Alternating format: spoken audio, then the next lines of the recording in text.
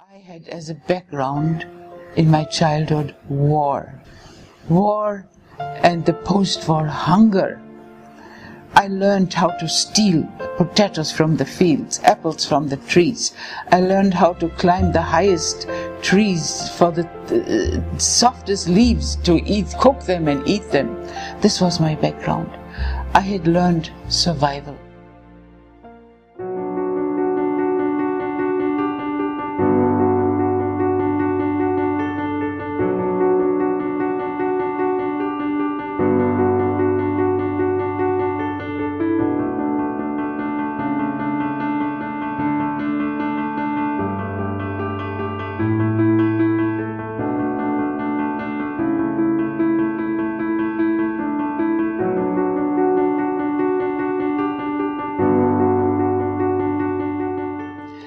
The most fateful year in my life, perhaps, was the year 1955. That's when I came to Pakistan, newly married to a Pakistani in Germany. And I thought, well, I'm firmly rooted in my own culture, and if I recite some verses from Goethe or play some Mozart music, that would establish me well in Pakistan. Well, I learned a lesson very, very soon. It is not that you bring certain items with you. It is that you make an effort, a real strong effort, to understand people, get their vibes, and that they receive your vibes. That a glance from the eye tells you what their lips might not want to pronounce. That when they shake their head, they mean actually yes. So this takes a while, but it doesn't come overnight. But I must say that life here was made easy for me. My destination was Peshawar, the capital of the then Northwest Frontier Province. Now it is called Khyber Pakhtunkhwa.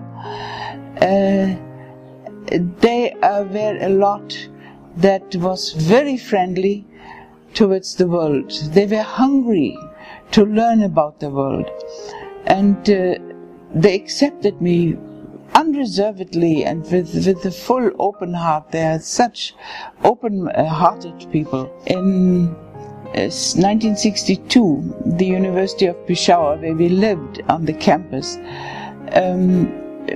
employed me as a lecturer in German. And there too, I must say, it was not difficult. Though teaching was a new thing for me, I was trained as a physiotherapist. But I prepared very thoroughly. And partially, I realized, well, all my preparation may not be so useful, because it is considered one-sided. It implies the Western way of thinking and learning. And German is a very grammatical language. So I started teaching everything from the grammatical perspective. Then I realized this was not the ideal way for them. But I also learned that people have an excellent memory. Their memory is fantastic. So I started teaching sentences where the grammatical endings are incorporated in the speech, and that worked very well. Other things that were perhaps not so beautiful. One thing is that the Peshawar University campus was very large but had no trees. And I was born and bred in an area of Berlin which it's called Green Forest. I was practically born under pine trees. So I miss trees very much, particularly since I suffered badly from the climate. The summers with 45 degrees were more than torturous for me, and I did fall sick also. But in the summers then we went during the university holidays to the hill stations in the Himalayas, which are very beautiful and green and cool, and there I could always recover somewhat. Then the food, the spices were a torture for me. I couldn't even stand the smell of them. From a distance I could smell this and that spice, and my stomach turned. But it took years of feeling now the smells are no more so bad at all. And maybe 4 or 5 years later I enjoyed eating the heavily spiced curries and achars and chutneys.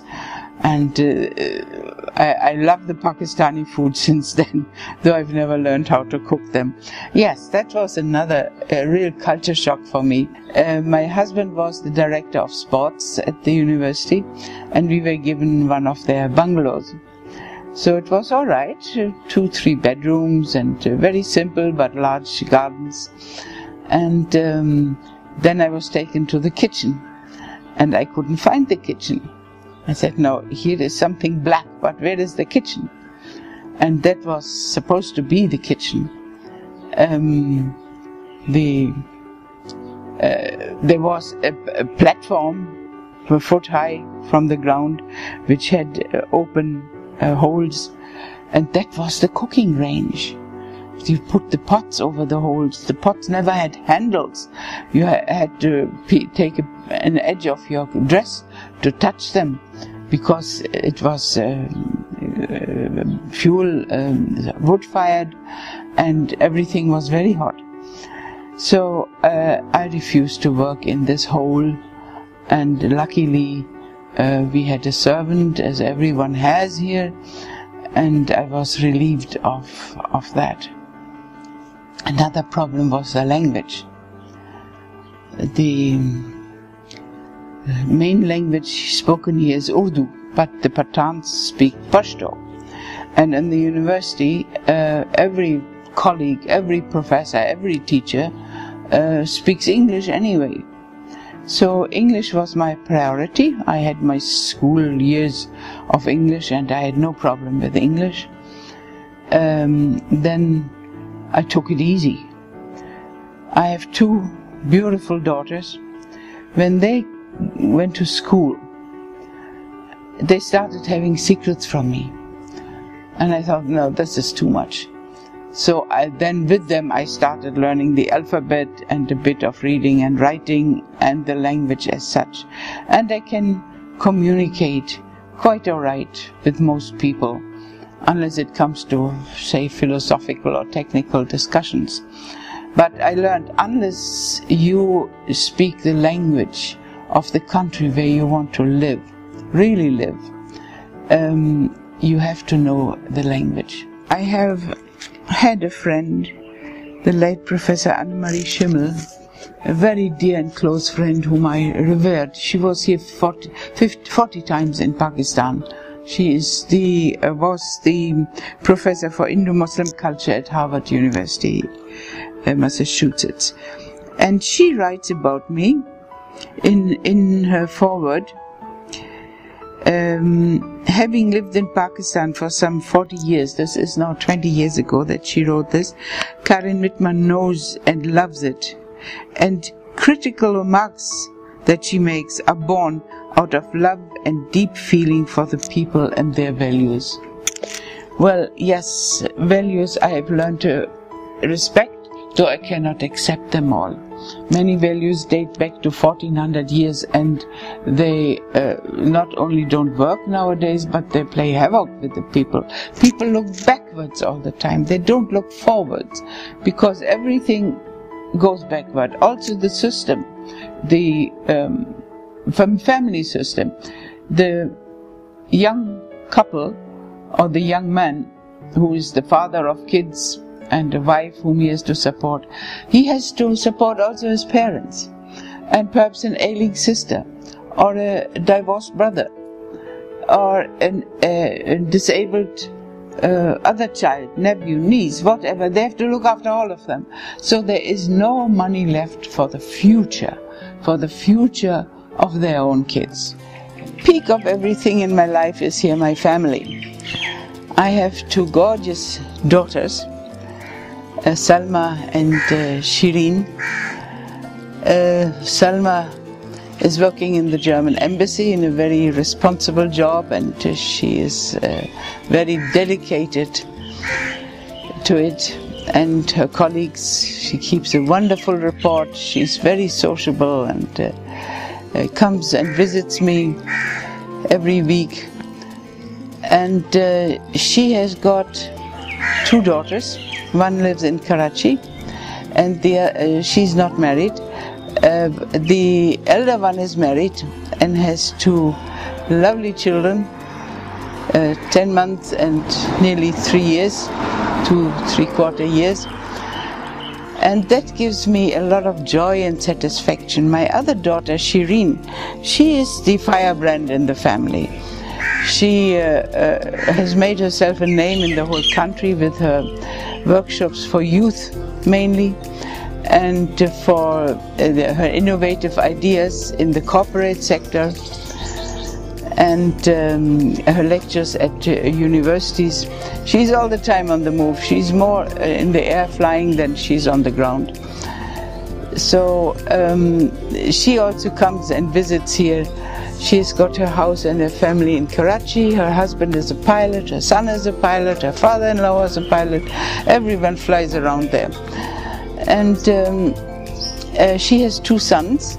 One lives in America as an engineer, and the other is a pilot. So I see him also when he comes. They are all wonderful young people. The elder one is married and has also 2 lovely children, a girl and a boy. And that gives me a lot of peace and satisfaction that all my children, grandchildren, and now 4 great-grandchildren are there growing up. They all do their duties in life. They promote in life what is best, what is worth to be promoted. And that makes me very happy. Another issue that made my life here a bit difficult is the dirt. People litter and dirt everything. The ground, the earth is considered unclean. So anything is thrown.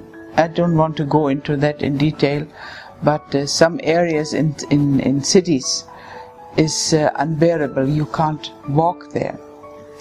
And one more point angers me. That is the bureaucracy. Though I've lived here now by now 60 years, I'm not allowed to own a car even. I have no car in my name. My daughter, my car is in my daughter's name. So is my house. A house I might understand a bit, but that I can't even own a car, that annoys me very much when I think of the thousands of Pakistanis who live in Germany and get every facility from the state. I find this is a bit of an anomaly. I come back to the better aspects of life. I had the luck to be teaching in the Department of English and Modern European Languages. Right in the beginning of my teaching career, I taught there for 18 years. I contacted the German embassy because I had no books. I needed something. So they didn't come only with books, but they came with half a truck full of books and material and film equipment and library issues and a radiogram and all sorts of things. And the cultural attaché made an agreement with the Vice Chancellor that I would take up cultural activities along with my teaching job. So that enriched my life enormously.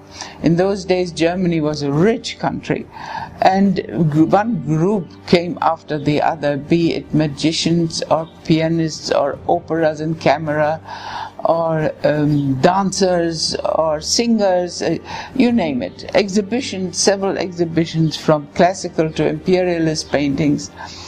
It was such a rich life that I had dreams that I'd jump very high, very long, over several houses before I landed. Very, very happy dreams. My interest has always been culture. And I founded the Pakistan-German Friendship Association. And I ran it for, I think, 18 years, or 16 years maybe, which was a great success. People even now talk about it. In those days there was so much life going on, the cultural performances of the PGFA, Pakistan German Friendship Association. I made, which is my, where I have most beautiful memories, 4 stage performances. One was the Mozart Festival, where we celebrated Mozart's birth anniversary. And it was a talk show where which I designed and had made the costumes.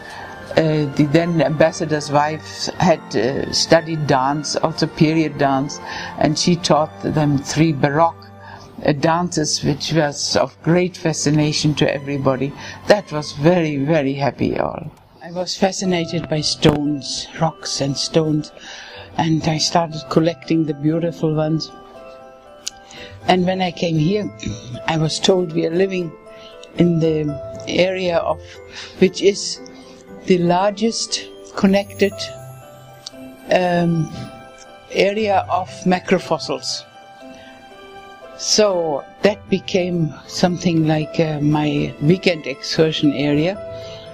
3 hours car ride brought me right into the ravines which were studded with fossils, macrofossils. And I really satisfied my hunger for fossils there, and collected, and other people got interested and came with me. We had regular outings there. So I have got one almara with minerals and the other with fossils. And every morning when I come into my living room, I say good morning to them, because I love them. I look at them, I pick them up, I speak to them.